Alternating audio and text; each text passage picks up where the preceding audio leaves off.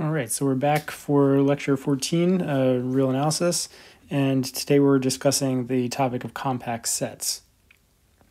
So compactness is largely motivated by the extreme value theorem in calculus. So an important calculus theorem you'll probably remember is that if you have a continuous function on this closed interval from a to b, then such a function achieves its maximum value.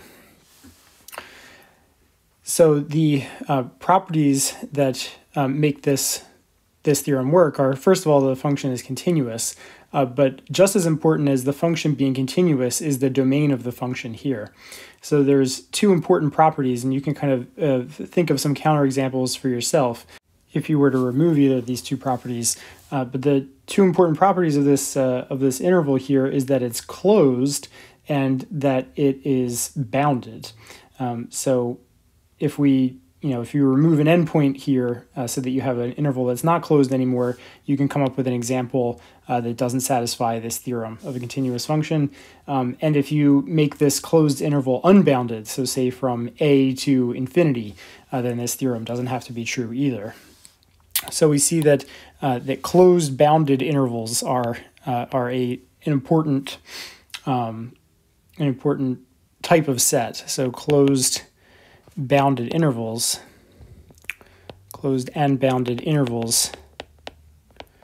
are sort of more important than just closed intervals by themselves, right? So you have closed intervals, but closed intervals can be infinite. So closed and bounded intervals are very important. And in general, closed and bounded sets are going to be very important. So removing the interval here and just leaving the adjectives closed and bounded, sets that have both of those properties are going to be very important. And so those are the sets that are going to be called compact sets. So we'll precisely just define a compact set as a closed and bounded subset of Rn. This is actually not the book's definition. The book gives a different definition, but then proves it's equivalent to the definition I'm giving basically immediately. So more or less, we're going to take the definition to be what in the book is a theorem, and then we'll have as a theorem what the book has as the definition. So essentially there's kind of two different immediately kind of equivalent ways of describing this notion of compactness. And so that's sort of our first goal, is to just to make a definition and then show its equivalent to a different way of talking about such sets. Okay, so here's the definition we'll give. A set K is compact. So K for compact. In German, the word begins with a K. So that's compact if K is closed and bounded. Okay, so we know what a closed set is. You can probably guess what a bounded set is. Basically, a bounded set means you can just put the whole set in a big ball. So in other words, every time your X is in your set, it's less than some fixed constant M. Okay, so there's some M. This would be the radius of the ball. The whole set is inside this ball. So that's how you can think about that geometrically. All right, so let's just give some examples first. So an example, sort of easy example, of course, would be a closed and bounded interval, right? Just an ordinary closed interval from a to b in the real numbers. More generally, we can talk about the closed ball in Rn. So any ball of radius r around x, closure is compact since well, first of all, it's obviously closed. Since it's obviously closed,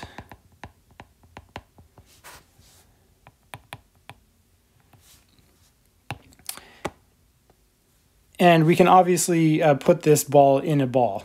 So let's say here's the origin in Rn, here's x. So we have a ball of radius r around x. All we have to do is sort of make this bigger ball contain that ball there.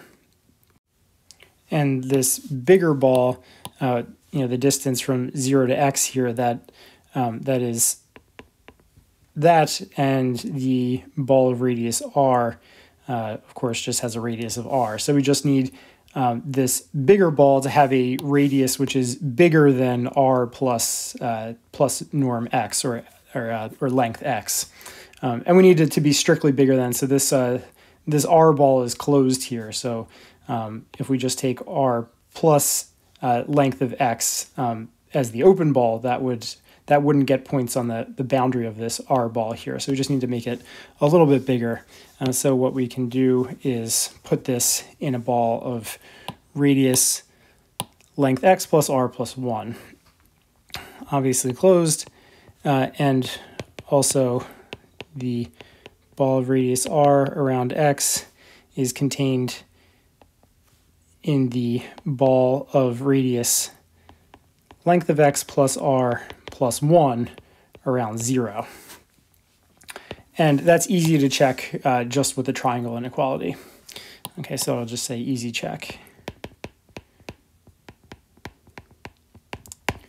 All right, so this is our m here. So this will be our m. And so everything in this set has length less than m.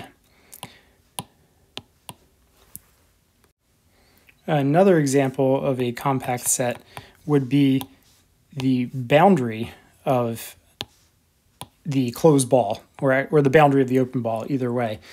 So if we look at the boundary of the ball of radius r around x, that is just the closure of the ball of radius r around x minus the interior. And the interior, sort of obvious or easy to see that the interior of the ball of radius r around x is just the ball of radius r around x. So this set is just everything that's a distance less than or equal to r from x, and this is everything that's a distance strictly less than distance r from x. So this is just the sphere of everything exactly a distance of r from x. So this is every y such that the distance from x to y is exactly equal to r. This is compact.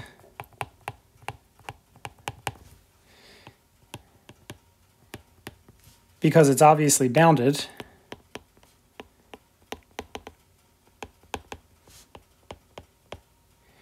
And that just comes from the fact that, by definition, this set is contained in the closed ball, and we just saw in the previous example that that's bounded.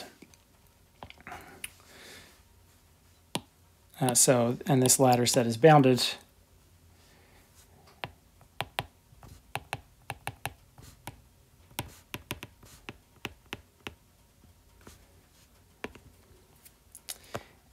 And then we just have to see that it's a closed set,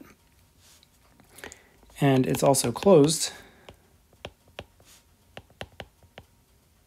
And it's closed because it's a closed set minus an open set. So it's the complement of an open set in a closed set. It's also closed as the complement of an open set in a closed set.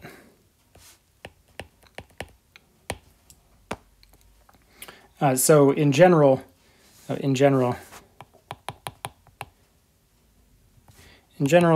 U is open and F is closed, U minus F is open. Or sorry, I'm doing that actually is true, but I should be doing the other way around. So if U is open, F is closed, then F minus U. F minus U. Okay, so this is our closed set, open set, right? Closed minus open is closed. And I think this is actually covered in the homework assignment, that you're currently working on. So so I won't fill in the details of this, but this is a pretty easy thing to check. Good exercise for you to do yourself to see that you're comfortable with open and closed sets. So just try to check that for yourself. Fun little exercise. All right, and then another example, not really a specific example, but a kind of broad class of examples, or a way to construct new examples from given ones, is that if you take an arbitrary intersection of compact sets, then the resulting set is compact. So if K sub lambda are compact sets,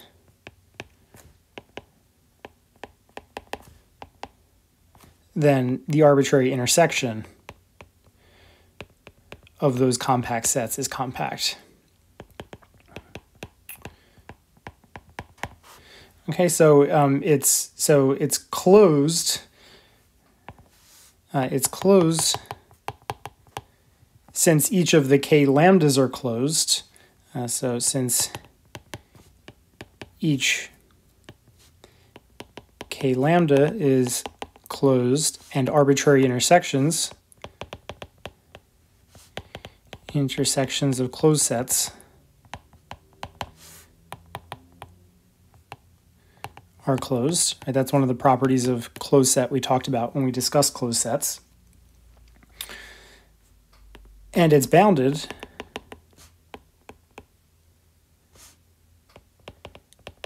well, you have this arbitrary intersection, right? You have a lot of sets here potentially, but this whole intersection is contained in any one of them, and any one of those sets is bounded by definition, and it's bounded since the arbitrary intersection is contained in, let's say, k sub mu for any particular mu.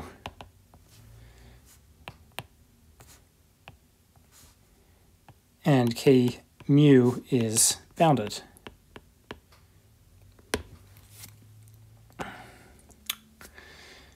Okay, so this allows you to take either of the two examples that we have up here and then start intersecting them, and the resulting thing is always going to be compact. And we also have so this is like an analog of the arbitrary intersections of closed sets are closed, arbitrary intersections of compact sets are compact. We also have the finite union of compact sets being compact, similar to the corresponding property for closed sets. So we can say that if K1 through K sub L are compact, then the union from I equals 1 to L of Ki is compact. It's obviously closed.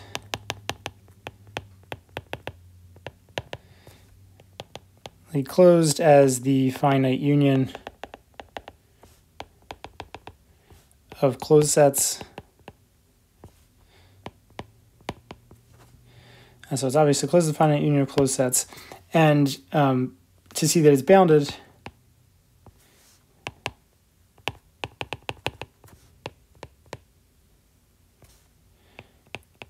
note that each of the compact sets here, so Ki, is contained in a ball of some radius m sub I around 0.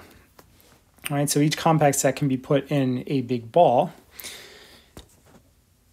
So setting m equal to the max of the mi's, we find that the union is contained in the ball of radius m around 0. Right? Any point in this union is in one of these ki's. So if it's in one of the ki's, it's in a ball of radius m sub I, but a ball of radius m sub I is in the ball of radius m because m is bigger than or equal to m sub I. Okay, so just straightforward proof there. Which says that, so this says says the union is bounded. Okay, so this gives you two ways to start creating new compact sets from given compact sets. So starting from the spheres and the closed balls, you can start taking arbitrary unions and arbitrary intersections and finite unions to create new compact sets. And this can kind of get you to some weird places. For example, you can do kind of fractal-like construction like this. So you can start with a closed ball in red here. So it's all the stuff inside of here. And then you can make a pattern inside that ball. So take smaller balls like these orange ones arranged inside of that ball, and then repeat that same pattern inside of each one of the orange balls.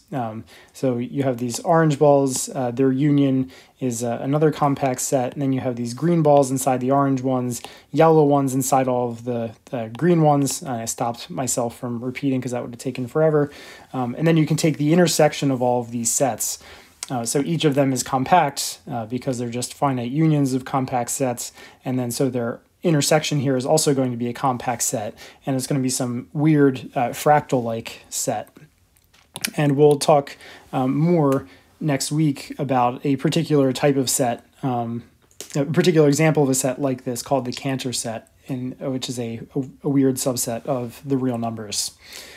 So compact sets, they can be pretty weird. They can be pretty unlike, a closed bounded interval. So closed bounded intervals are, and closed balls, good place to start thinking about compact sets, but keep in mind that you can get some pretty weird stuff by doing this arbitrary intersection, by using these two properties to create new compact sets. So I guess while we're considering this weird example where you have this this intersection, this countable intersection of compact sets, it would be natural to prove the following proposition. So basically the nested interval property holds if you replace interval with compact set. So if you have nested compact sets the way we do here, then the intersection is not empty. So this thing here is going to be non-empty by the following proposition, which is just the nested interval property for compact sets. And you should be able to easily come up with an example. I think you may have done it for homework already, that the nested interval property doesn't work for just closed intervals. So if you take nested closed intervals, you can end up with an empty intersection. But closed and bounded intervals, so compact sets, that always works. And so here we're generalizing to just general closed bounded sets. Okay, so our proposition here is just the nested interval property. So it says if ki are compact and ki, and this is I goes from 1 to infinity, and ki contains ki plus 1, then the intersection of all of these sets is non-empty. The intersection of ki is non-empty.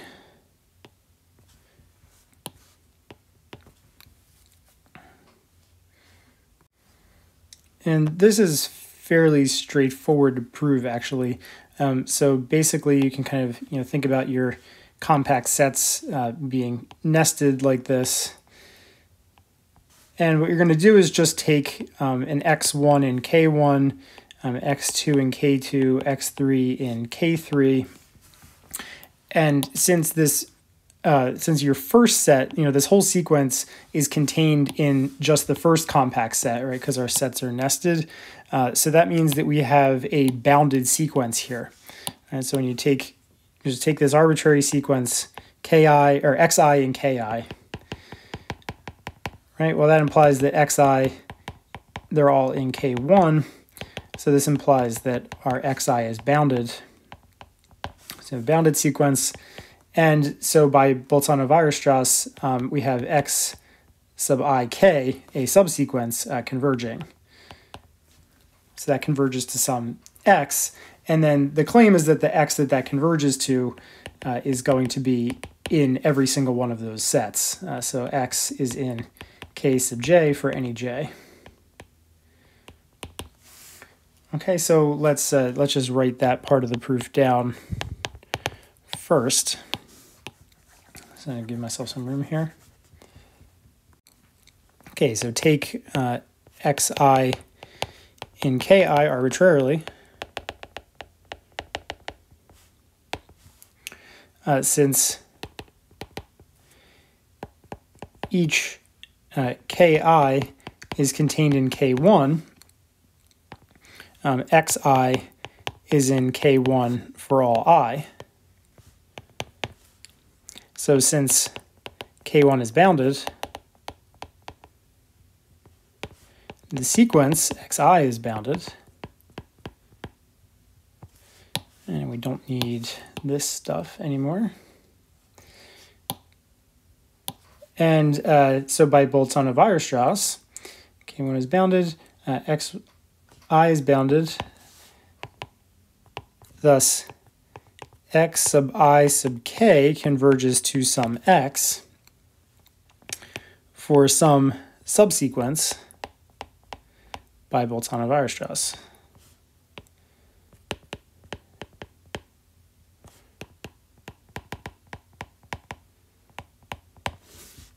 So we claim that x is actually in all of the kj's and therefore in the intersection. So we claim that x is in kj for all j. All right, we can get rid of this.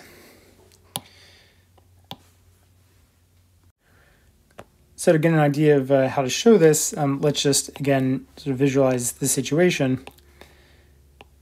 So we have this sequence x1, x2, x3, x4, etc. So let's see. So why should this x be in, say, k4 in here? Well, once we get to x4, right, the whole sequence after that point is in k4, right? Because it keeps going, because our sets are nested, and every x keeps going further down into the sort of Russian dolls that we have nested here. So after x4, our whole sequence is in k4, and therefore the limit, right? So in particular, the subsequence is going to eventually be in k4, and so we have a subsequence in k4 here, and k4 is closed because it's a compact set. So its limit must be also in that set. Right, but this argument, the same argument works for any k, right? Not just k4. We pick any k, eventually the sequence and therefore eventually the subsequence must be in there. So we can just think of that as a sequence in that particular set k, and then by the closure of k, because k is closed, it has to contain its limit points. Okay, so that's the idea. We just have to write that all down. So that's what we'll do now. Okay, so we claim that x is in kj for all j. Well, why is that? Well, that's because this subsequence, if we go to the jth term in the subsequence, right, that'll actually be further along in the sequence than the actual jth term of the sequence. Right, but once we hit the jth term of the actual sequence, we're in k sub j after that. Right, so once we hit the jth term of the subsequence, we're definitely in k sub j by that point. And then, so just thinking about that sequence, that's going to limit limit to x, but it's going to be in this closed set, so that limit must be in that set. Okay, so we claim that x is in kj for all j. This is because the sequence, so if we take x sub I sub k, but we take that starting at k equals j to infinity. So this is because that sequence is in k sub j for all little k.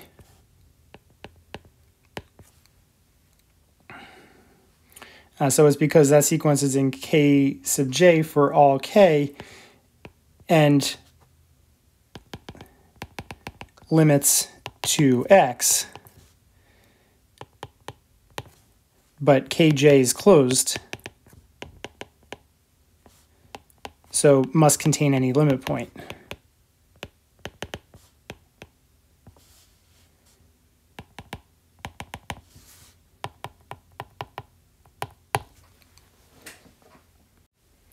And I think I'd just like to clarify here that so the reason this sequence, this little subsequence here is in kj for all k, this is by the nesting. So this is because the sets are nested.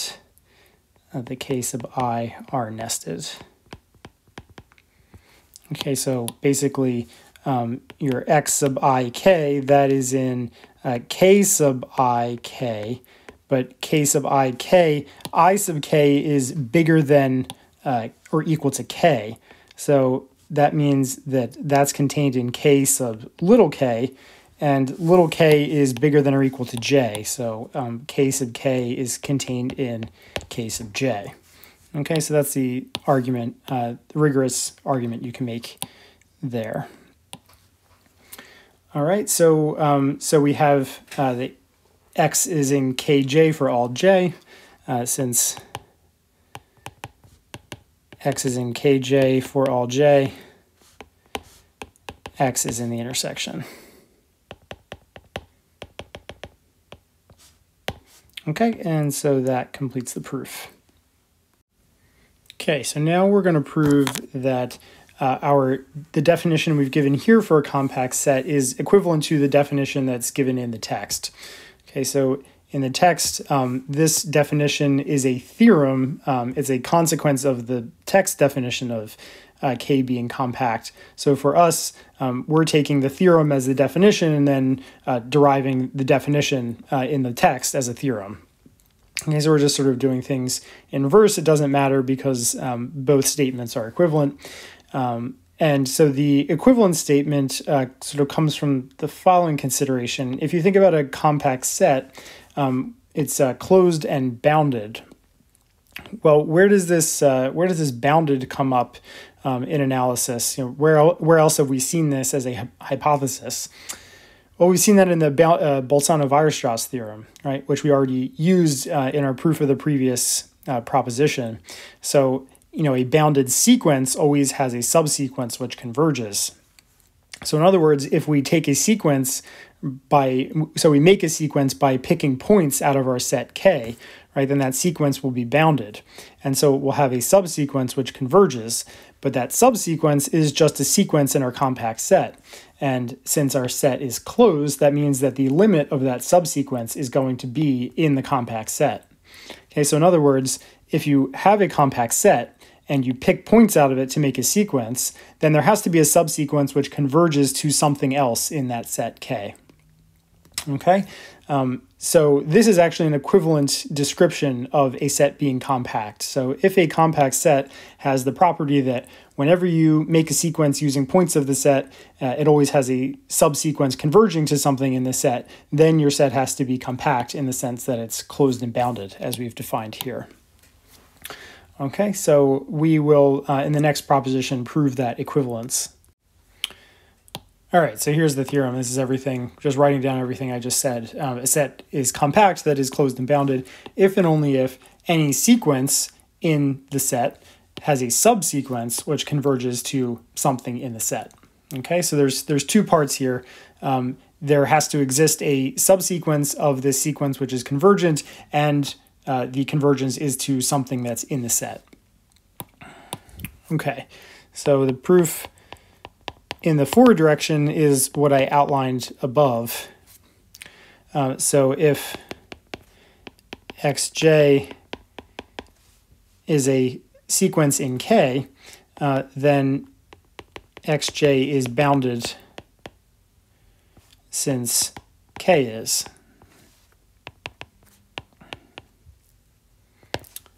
Then the Bolzano-Weierstrass theorem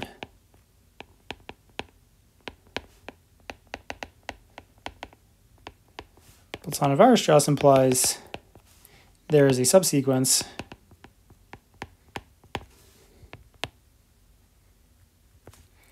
x sub j sub k which converges to x, some x, for some x. But K is closed, so it contains its limit points.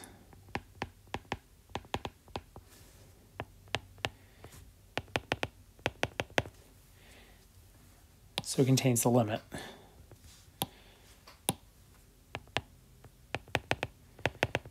Okay, so all these x sub jk's are in K itself, so the limit of that sequence has to be also in K.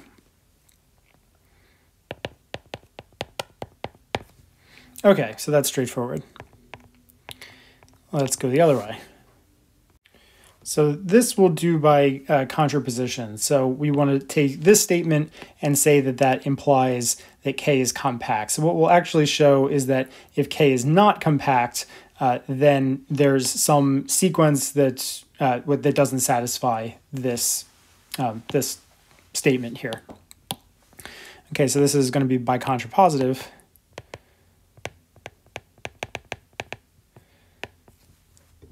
Okay, so assume that K is not compact.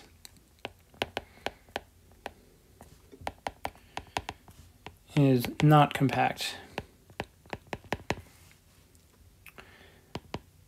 Then K is either not closed or not bounded.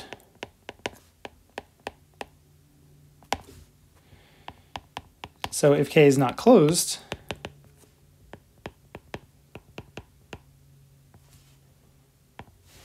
well, K is closed. K is closed if and only if, when you have a sequence in K converging to something, then that limit is in K. So in other words, for K to not be closed, there's got to be some sequence of things in K which converges to something not in K. So K is not closed. There is a sequence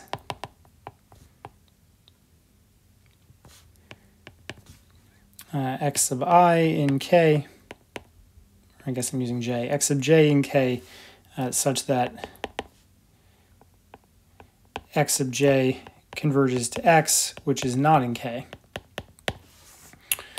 Well, then any subsequence here, we know, must also converge to x. So we can't have, so there's no subsequence that's going to converge to something in K, because every subsequence is converging to this x, which is not in K. So then every subsequence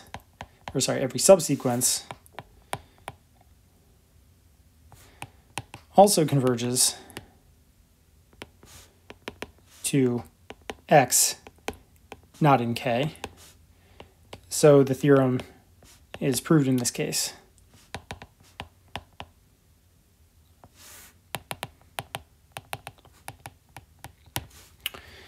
And then if K is not bounded, if, on the other hand, K is not bounded,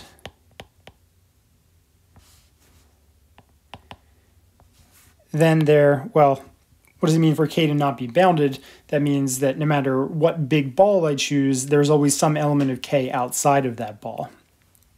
So then there are x n in K such that the length of xn is bigger than or equal to n for each n in the natural numbers. Well, then any subsequence of this sequence is unbounded. Then any subsequence of xn is unbounded. Easy to see. So it's not convergent.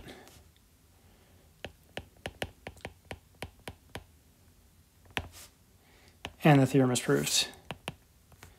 Okay, so that's the negation of so that shows that this isn't true. Okay, so that completes the proof, and the theorem is proved.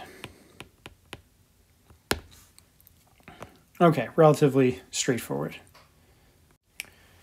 Okay, so those are both relatively familiar kind of definitions of compactness, or definitions of compactness in terms of things which are familiar. But there's the third conception of compactness, which arose historically. And the reason it arose was in connection with trying to prove a particular theorem. So there's a theorem in analysis about continuous functions, which says that a continuous function on a closed interval, a closed and bounded interval, is uniformly continuous. Now, I don't expect you to know what that means right now. It would be something you would study in a further analysis course, but I just want to say this as motivation to say that this definition of compactness, it didn't arise out of the ether for no reason. It arose because people were thinking about a particular problem. So the definition is going to seem kind of abstract and like, where did this come from? But I just feel like you should know that it arose out of necessity, people trying to actually solve a problem. So there's a good reason historically for this definition to have arisen. And in fact, this definition of compactness or alternative conception of compactness is the main one that's used in the subject of topology. So in a way, this is the real definition of compactness in some sense. So in the general subject of topology, this definition I'm about to give is the more general definition that covers all situations, and the ones that we've given only work in specialized situations like in Rn.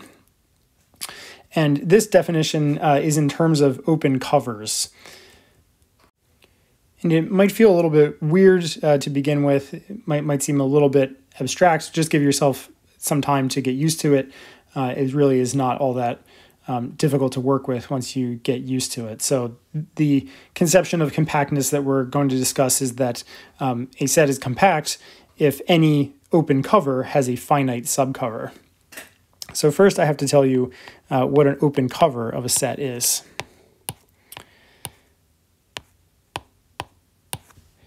So an open cover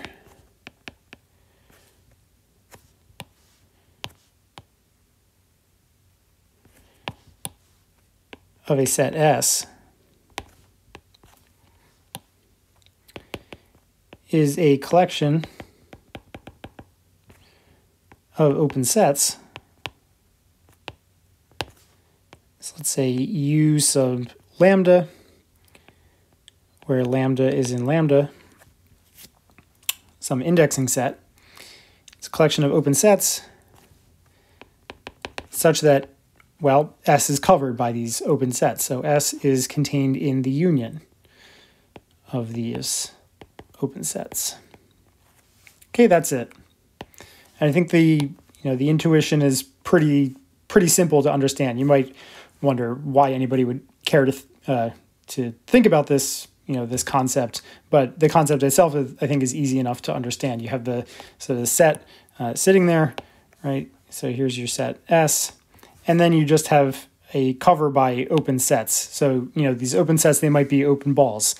So you can take just take enough open balls to cover the entire set S.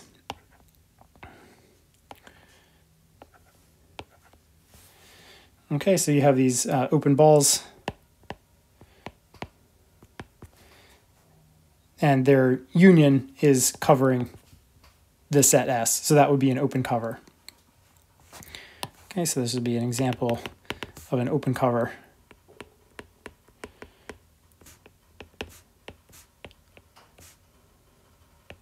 By open balls. So let's consider an actual example here. So what we can do is we can take the U, so we can take our U's, so the U sub lambda, so U sub lambda is just going to be, so lambda is going to be a real number, so this is just going to be the interval from lambda minus 1/4 to lambda plus 1/4, and the lambdas are just going to be in the interval from, let's say, the closed interval from 0 to 1. Okay, so lambda is going to be in capital lambda, which is the closed interval from 0 to 1. Okay, Okay, so in other words, what we're doing is for every real number between 0 and 1 here in this closed interval, we're attaching an interval of length 1/2 centered around that point. Okay, so just imagine everything in here, we're just attaching an interval with center lambda of length 1/2 to it. Okay, so this is our collection of intervals.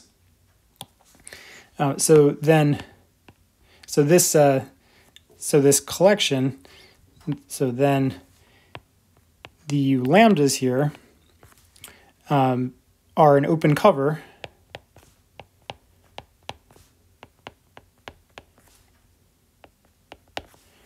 of the two sets of 0, 1 open interval and 0, 1 the closed interval.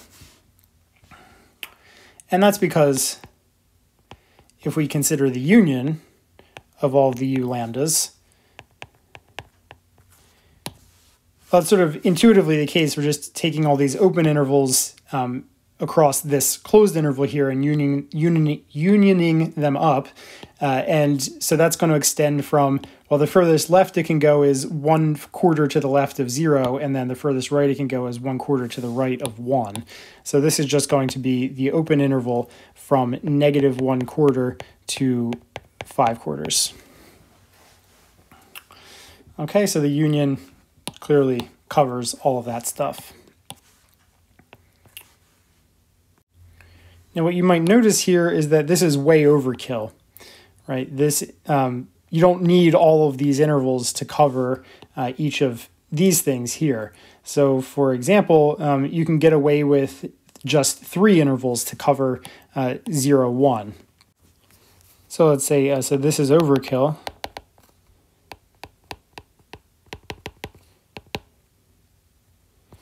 So for example, 0, 1 is contained in, let's see, so if we take U sub 1/4, right, then that extends from 0 to 1/2, not including 1/2. And then we can take U sub 1/2 to get U sub 1/2, and then we can also take U sub 3/4. And so these 3 U's here are sufficient to cover 0, 1. These 3 U's, they also come from this collection, U lambda. So what this is called is, it's a subcover, right? Because it's so you take a subset of the cover we were originally looking at, and it still covers 0 to 1. And in fact, it's a finite subcover. So there's finitely many things here. So we picked finitely many things out of here, and they still cover this, this interval. So this is an example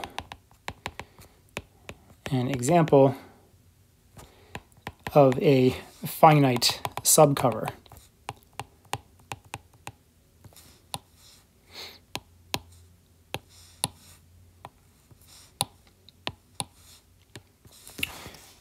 So another example, we can also cover the closed interval from 0 to 1 with 3 of these U's. But we can't use the same 3 here because this union is exactly equal to 0, 1 if you think about it. But we can find a few U's that do the job for the closed interval from 0 to 1 as well. So, if you think about your closed interval from 0 to 1, you can put one of these things around 1/2, so it goes from 1/4 to 3/4 open, and then all you have to do is take another one of these things that sort of links together with that one. And so all you need is like a little bit of overlap here. Put the center somewhere here, and then that'll cover all of that, and then a little overlap here, and sort of center over here, and then that'll cover all of that. So I think if you just take U sub 1/5 and U sub 1/2 and U sub 4/5, that should work. All right, so let's make a definition to make this finite subcover thing official. So if U lambda is an open cover of S, then U1 through UK contained in U lambda is a finite subcover if, so the finite part is, well, there's already only, there's finitely many here. The sub part is that they come from the original collection that we were looking at, and the cover part is the only other thing we have to say. So if the union of these finitely many things actually does cover S. Okay, so finite subcover.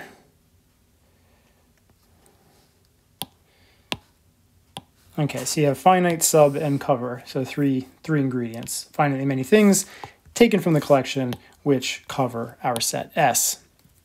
Okay, so we saw examples of that in the previous example of what a finite subcover can look like.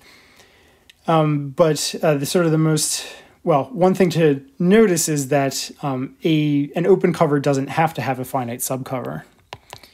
So here's an example.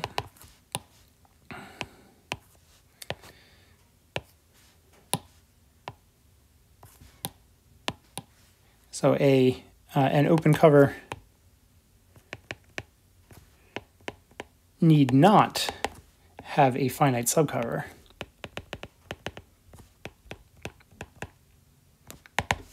So consider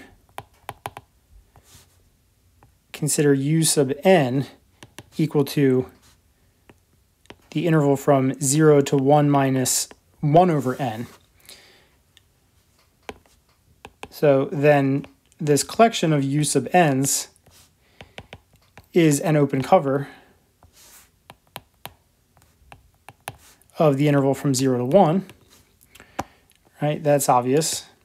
If you take any y in this interval, right, you can always take n large enough so that 1 minus n is 1 minus 1 over n is bigger than y, right? So this un interval will cover that y. Y will be in that un. It's an open cover of 0, 1, but it obviously has no finite subcover.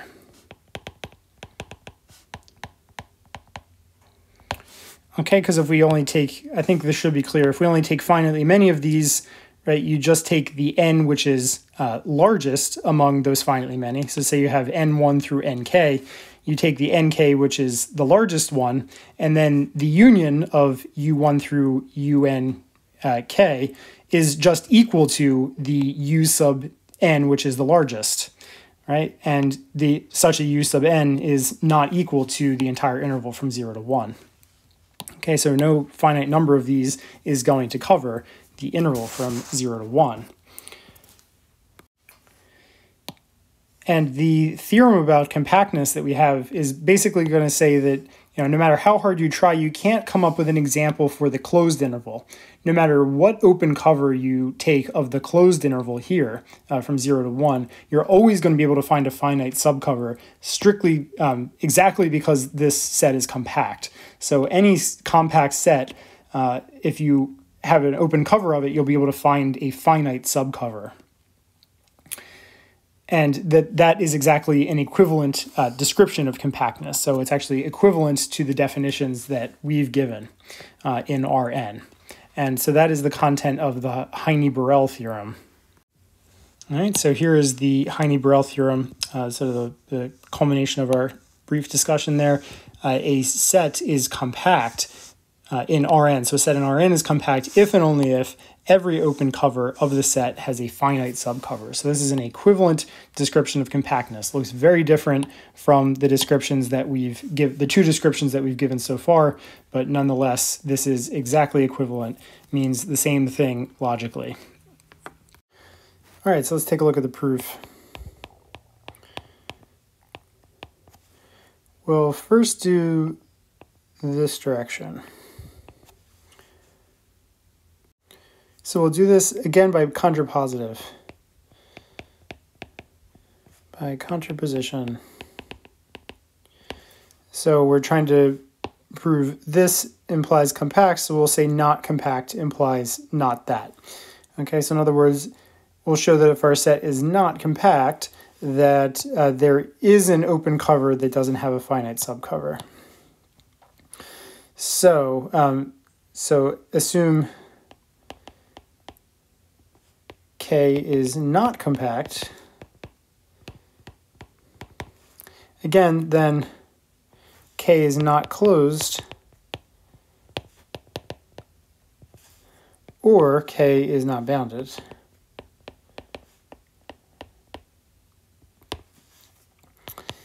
If K is not closed, there is a sequence.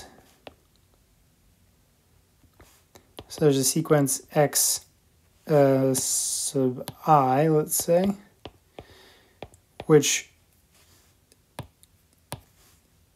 the sequence is in K, such that the sequence converges to some X which is not in K.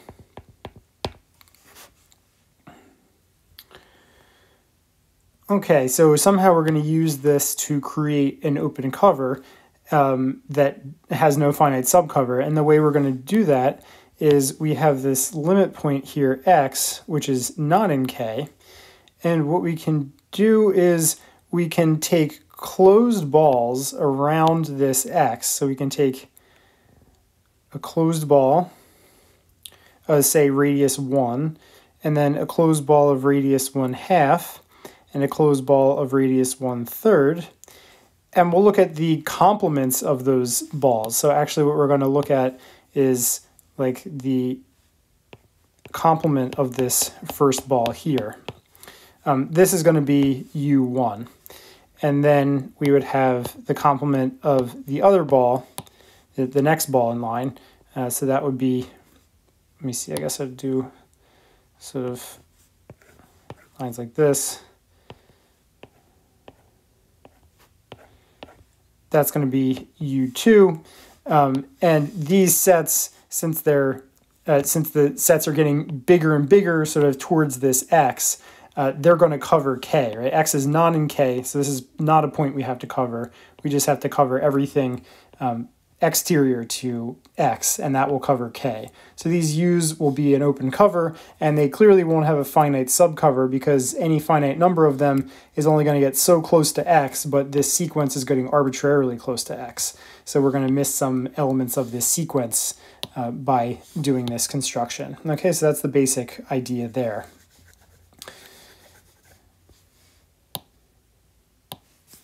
Okay, so define U sub I to be equal to the ball, sorry, it's going to be, so we're going to take the ball of radius 1/I around X, its closure complement. Okay, so we need an open set, so it's going to be the complement of that closed set. So we define U sub I that way, and then so two claims. So the claim is that the set of UIs, I from 1 to infinity, is an open cover of K with no finite subcover.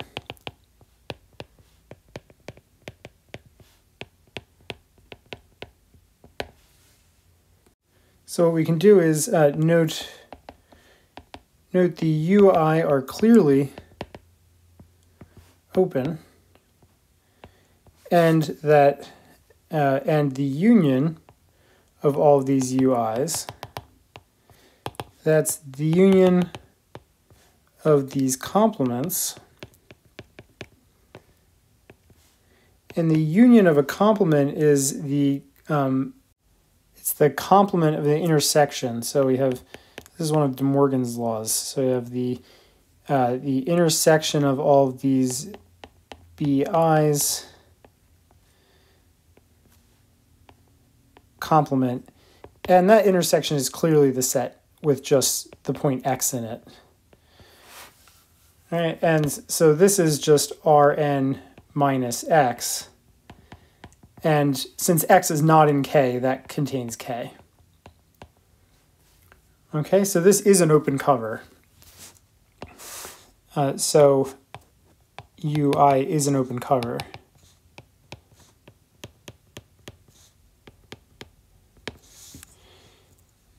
However, if we consider any finite subset, U1 through UL, what we can do is just take the biggest L, and if we take the biggest L, then actually the union of U1 through UL will just be that biggest, that U with the biggest L. Any finite subset, consider, or I guess, sorry, I should have said, I realized I didn't do a good job labeling these. So this should be U sub I sub 1, U sub I sub L. So we consider any finite subset, let's see, let I don't know, M be equal to the max of I1, etc. up to IL. So what I'm going to say is the ball with radius 1 over m, right, that is the smallest ball. So when we take the closure and the complement, the u sub m, that's going to be the biggest u. All right, so then the ball of radius 1 over m around x closure, that's contained in the ball of radius 1 over I sub j around x, that closure. And that's just equivalent to saying that when we take complements, that the u sub ij is contained in u sub m for any ij. Thus, the union of these is just, the union of these finitely many u's is just um. Thus, um is equal to this finite union. So we have j from 1 to L of the u I j. And now all we're going to say is that, well, this set can't be covering K because there's going to be, because the sequence is going to X, and that sequence has to get arbitrarily close to X, whereas this set sort of stops a finite distance away from X. So we can say, but there is an n such that when little n is bigger than or equal to big N, or I guess maybe I'll say I. So when I is bigger than or equal to big N, we have that the distance between x sub I and x is less than 1 over m. So i.e. xi is in the ball of radius 1 over m around x. And in particular, it's in the closed ball, right? So this means, so xi cannot be in the complement of that ball. This implies, this shows which equals this finite union, does not cover K.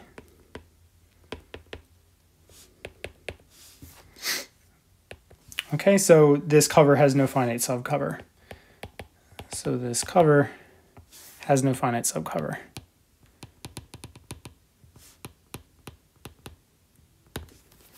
Okay, now that was just one part. So we said if K is not closed, then we made an argument. We found a cover that doesn't have a finite subcover. So if K is not bounded, now suppose K is not bounded.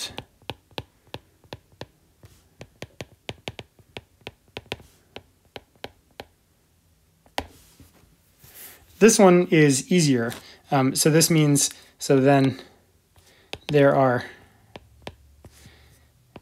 xn in K such that the length of xn is bigger than or equal to n for each n, for n in the natural numbers.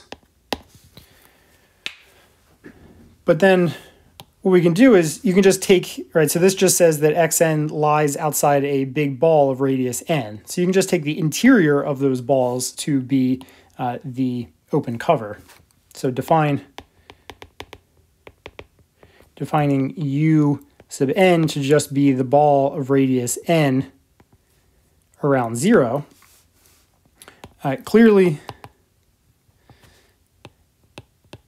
the collection of all those UNs is an open cover of K. I mean, in fact, it's an open cover of all of Rn, okay? So it's going to cover any subset, but no finite subcover works because, right, you can just take the largest n, and then there's going to be some xn's outside of that. So that's very straightforward. So clearly that's an open cover, but there's obviously no finite subcover.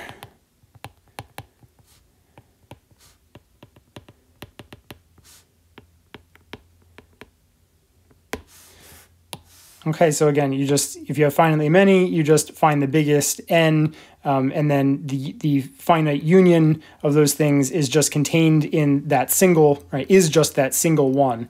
So it's just this single ball. Right, so your union of finitely many is just a single ball, but you can always find elements of your set outside of that single ball by definition of K not being bounded. Okay, so I'm not going to, we have to get to the other half of the proof, so I'll just leave you to write out the details if you don't quite see them. All right, now the more interesting direction of this proof is this way. This is the more substantial and difficult half of the proof.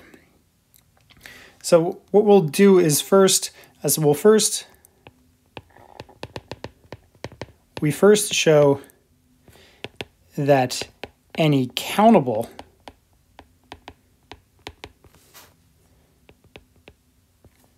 cover of K has a finite subcover. So in general, a cover doesn't, there's no constraint on how many sets can be in a cover. So basically what we're going to do is we'll show that the proof is pretty easy when you have the countable case, and then we'll have to show that we can reduce the general case to the countable case, which is interesting, an interesting step in its own right, and tells us something interesting about Rn and the subsets of Rn. So we first show that any countable cover has a finite subcover. We argue by contradiction.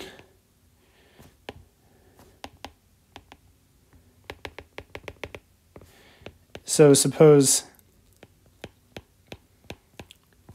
that ui, I equals 1 to infinity, is a cover of K, which is compact with no finite subcover.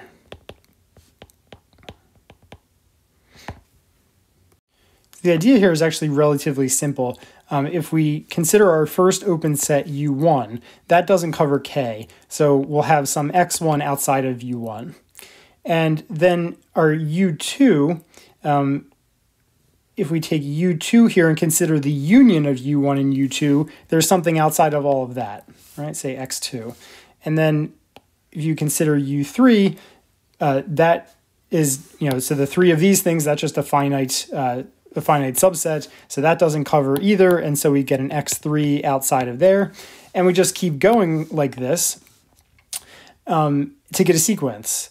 But since K is compact, this sequence will have a convergent subsequence. The problem is, where is this thing going to be converging to? Because we're going to exhaust all of the sets here, right? These sets are covering our set K, so we're sort of pushing this sequence out, away from the set K, because each of these U's is covering the entire, right? When we consider the totality of all the U's, that's covering all of K. So this sequence here is sort of intuitively being pushed away from the entire set K. So whatever it's converging to can't possibly be in K. And so that's going to yield a contradiction, because the limit is going to exist of this subsequence, and it should be in K because K is closed, but we'll be forced to conclude that it can't possibly be in K because it's being pushed away from all of these open sets which are covering K. All right, so that's the outline of the argument. Relatively straightforward in the countable case. So the countable case relies on the fact that we can sort of build up to the full cover from the finite, right? So we can take U1, then U1, U2, U1, U2, U3, go on that way and exhaust the entire cover sort of ad infinity. If we have an uncountable collection of sets, then we can't do that, right? We could take that, some finite collection of open sets like that, but then when we take their union, there still might be a lot of stuff left over. And they might not cover all of K, so that's sort of the complication when it's not countable. All right, so what we're going to do is define VI to be the union of U1 through UI. So since VI does not contain the set K, there is an xi in K such that xi is not in Vi. Okay, so this sequence now, the sequence xi is bounded, since K is bounded. So the Bolzano-Weierstrass theorem, so by Bolzano-Weierstrass, there is a convergent subsequence. A subsequence x sub I sub k converging to x. And this x is in K. Additionally, x is in K since K is closed.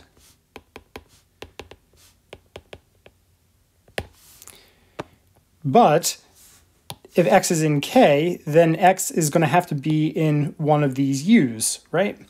But if x is in one of those U's, then that means that that x is in one of the V's. But the problem with that is that the xi's are converging to x, so they're going to have to be getting inside that open set. Right? So there's going to be a little ball around x where the xi's where that little ball is in the UI, and xi is going to have to be getting in there, but it's not supposed to be by construction. So there's sort of a problem there. All right, so since x is in K, but then x is in Uj, which is in Vj for some j,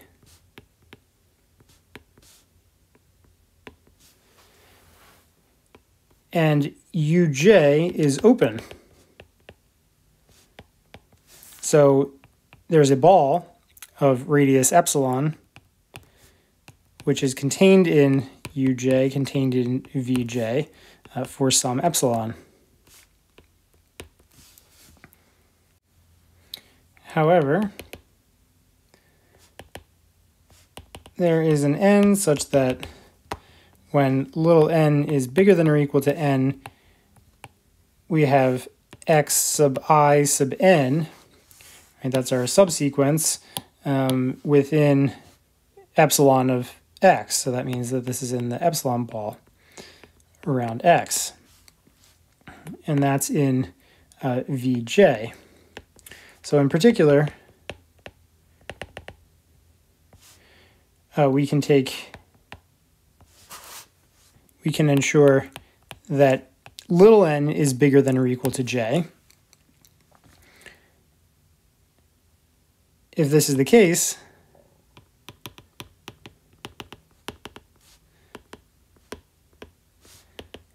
then this x sub I n, that's in Vj, but Vj, each of the V's is contained in the next one, right? Because we're only just adding on a U set. So that means that Vj is contained in Vn, but n is less than or equal to I sub n. So this is contained in V sub I sub n. And that is in contradiction to the nature of the x sub i's, right? But x sub I n is not in V sub I n, a contradiction.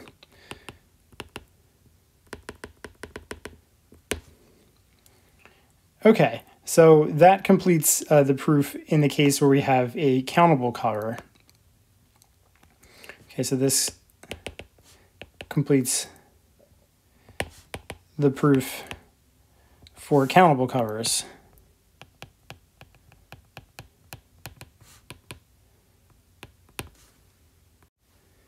So in the general case,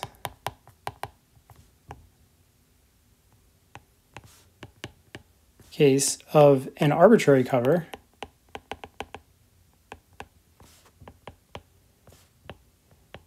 U sub lambda, all right, so an arbitrary cover U sub lambda of k, we claim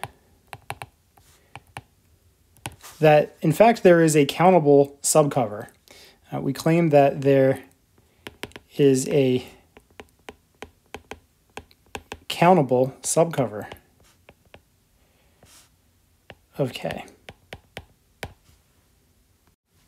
So if this is the case, the proof is complete. Proof is complete since the previous paragraph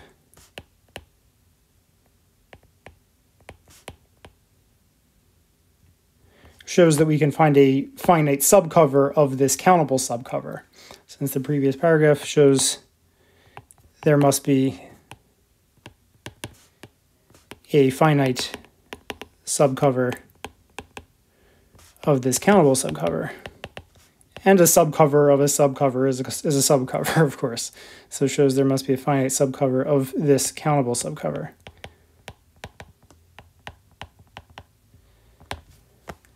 So we just need to prove the following lemma.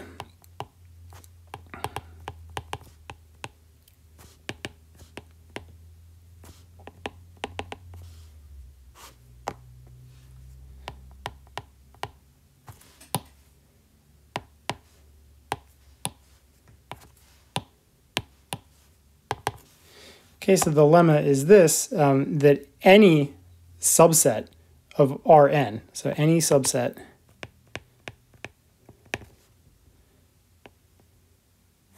or I guess I'll say it this way, any open cover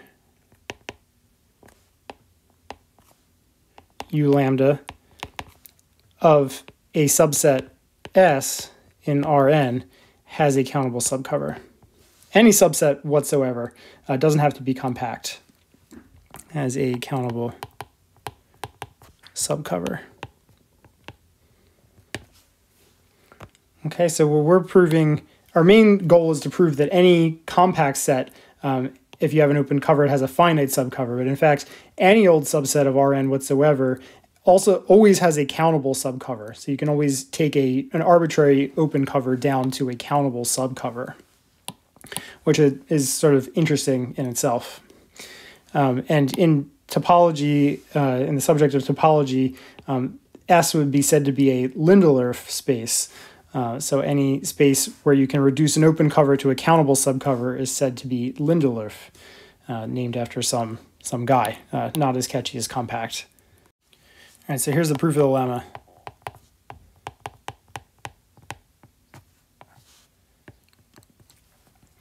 What it does is it makes key use of the fact that there's a countable open cover of Rn, a very particular useful countable cover of Rn. So the main ingredient of the proof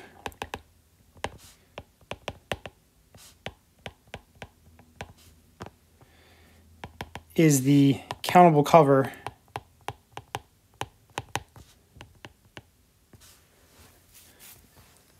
so it's the set of U, so I'll describe them this way, U sub R sub N. And this is it's merely just a ball, open ball, of radius 1 over N around this point R. And R is an element of Q to the, oh, sorry, I just wrote, so I'll call this K, because N is the dimension of my Euclidean space. So this is Q to the N. Okay, so you have a point with all rational coordinates, and N is, or K is a natural number here. Okay, so this set is clearly in bijective correspondence with Q to the N cross N, so it's definitely countable. And the fact that it's a cover follows straightforwardly from the fact that Q is dense in R. Okay, so you can always get, for any point in Rn, you could always get a point, a rational number, a rational point in Rn, a point all of whose coordinates are rational, arbitrarily close to X. So I'll leave that to you. Just use the fact that Q is dense in R to see that this is an open cover, that this that any X in Rn is in one of these balls. So we use the countable cover, that of Rn. So let U lambda cover S, where U lambda are open.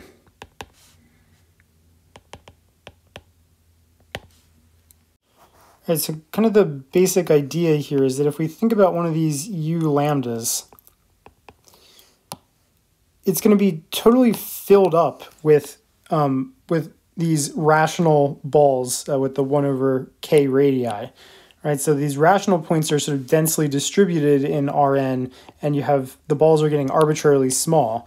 Right, so these U lambda is going to be filled up completely, with all of these balls from that special countable collection.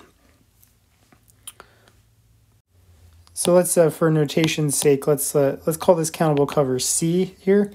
So if we consider D. So D is going to be the set of V which are in C. Okay, so sets from C, these rational balls, rationally centered balls, such that V is contained in U lambda for some lambda.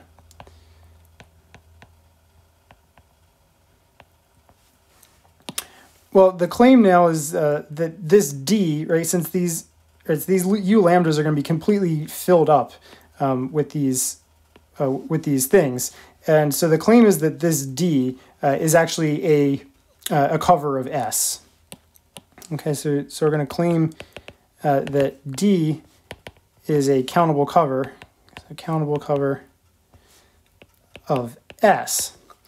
And then what this is going to allow us to do is choose a countable subcover of U lambda.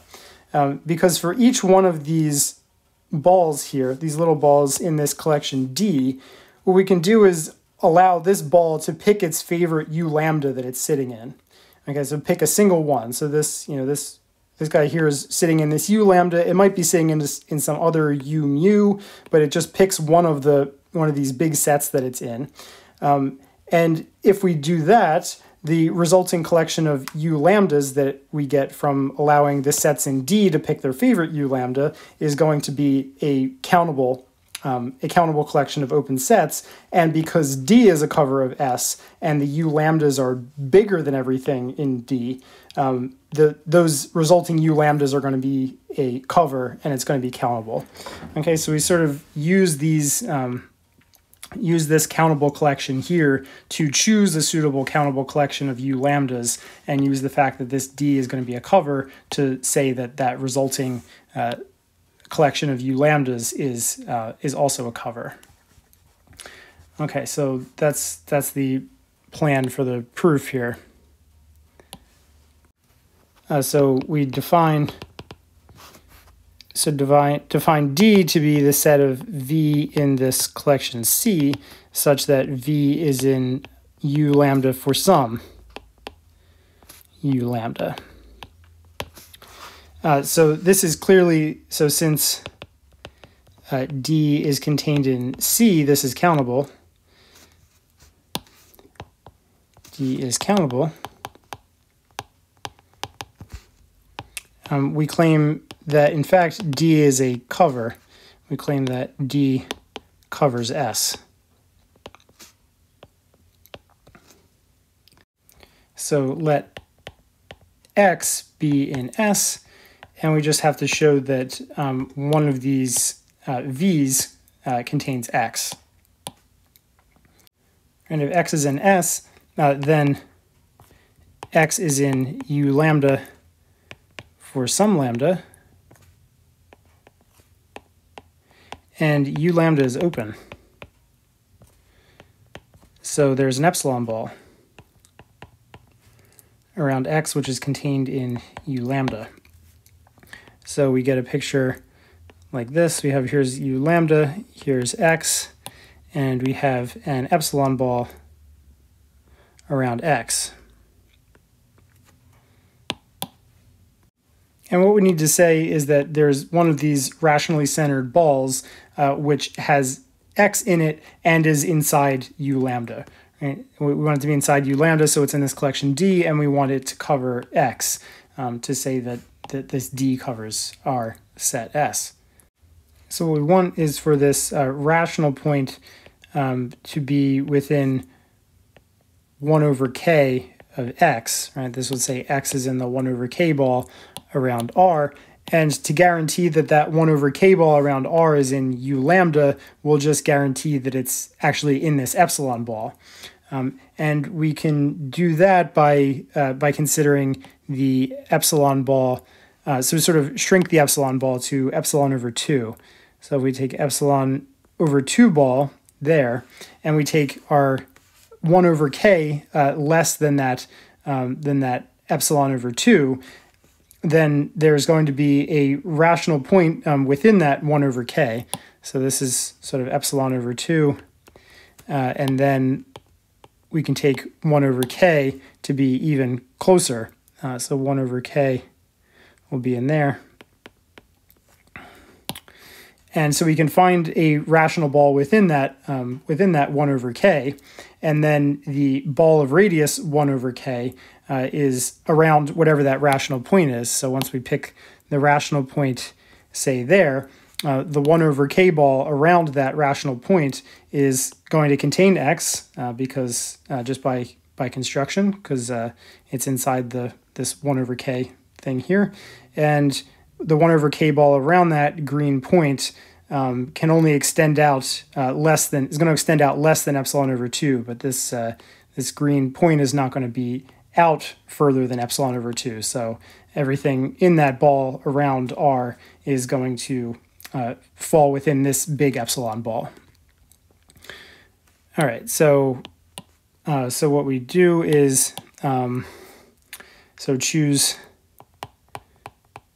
k such that 1 over k is less than epsilon over 2, and then take an r in q to the n such that r minus x, the distance between r and x, is less than 1 over k. All right, and then simply the claim is just that, then it's easy to check just using the triangle inequality. It is easy to check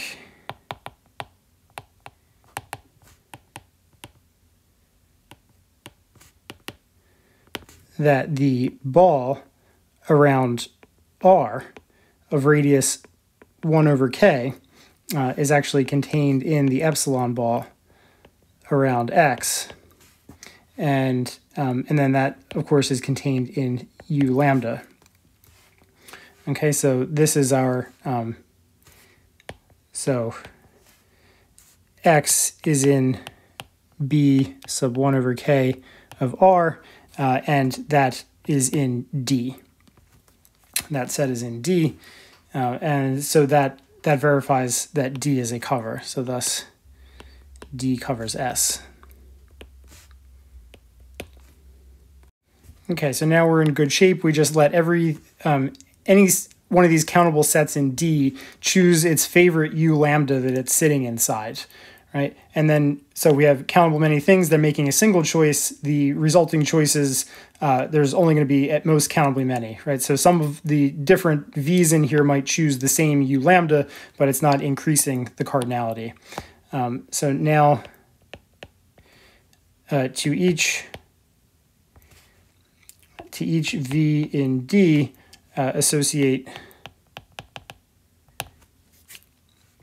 arbitrarily a U, let's say U sub lambda sub V. Okay, so this V is choosing one of these U sub lambdas such that V is contained in that U sub lambda sub V. Okay, and then, so then the claim is then the U sub lambda sub V, where V is in D, is an open cover, is a countable open cover.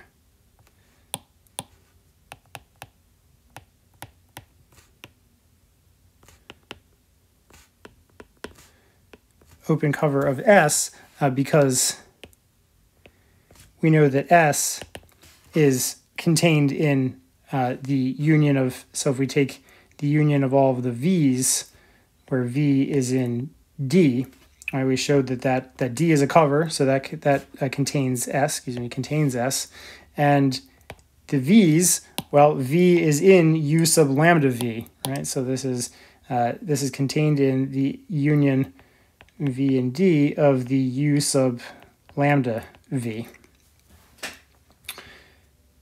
Okay, and so that completes the proof. So there's our countable cover, our countable open subcover. So then this completes the proof of the lemma. Completes the proof of the lemma. And then with the lemma proved, this completes the proof of the Heine-Borel theorem. Okay, so this completes the proof of Heine-Borel.